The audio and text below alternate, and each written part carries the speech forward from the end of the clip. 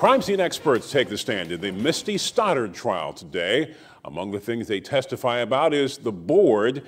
The state says that Melissa Stoddard was often strapped to. Prosecutors are trying to show a pattern of abuse.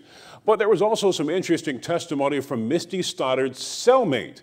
Joining us now live again from the Judicial Center where the trial is being held is my SNN co-anchor Amber Stidham. Hi, Amber.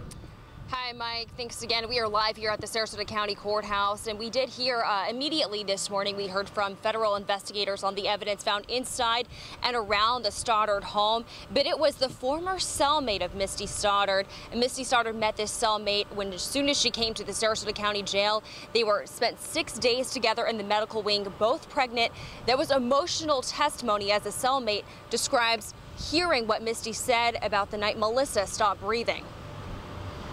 So for me, it was clearly to be a voice for Melissa Stoddard. Barbara Whitaker recalls what she says her cellmate Misty Stoddard revealed about the night of December 12th, 2012. The night Misty's stepdaughter, 11-year-old Melissa Stoddard, stopped breathing. Misty Stoddard was extremely upset that Melissa was still screaming. So she proceeded to go into the bedroom and duct taped her mouth. Whitaker has 25 convictions on her record, including grand theft auto. The state apparently worked out a plea deal for Whitaker, which included a lesser sentence for her testimony. But the exchange became tense during the cross-examination concerning the plea deal Whitaker agreed to. The majority of my 4.5 months in jail this time, I've pretty much done in a jail pod. 202, every day, all day. She gets out more than I do. So you're mad at her because you're stuck in your cell? I'm not mad, sir. This is about getting justice for a child. And you're the person to get the justice? I'm the voice for her, maybe. Maybe not the justice. I'm guilty of many things. Like you said, I have 25 felonies. But I'm not guilty of abusing my children. An emotional Whitaker insisting it was not about the plea deal. Do you also desire to give Melissa Stoddard the justice that she deserves?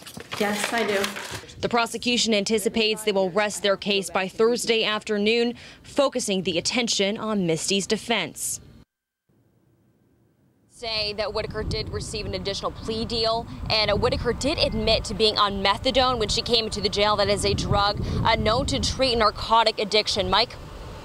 Very interesting testimony from the cellmate, Amber, but we also talked about the crime scene investigators who talked about that same duct tape and that board evidence. What can you tell us about that?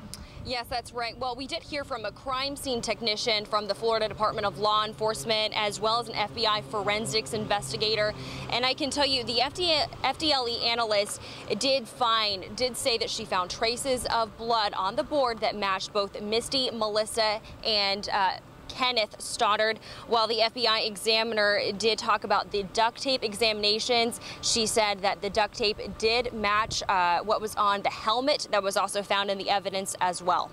And Amber, real quick, we understand prosecution may rest their case tomorrow. Is that what you're hearing? Yes, we are hearing that the prosecutors anticipate being finished by Thursday around noon, in which case the case will turn over to the defense.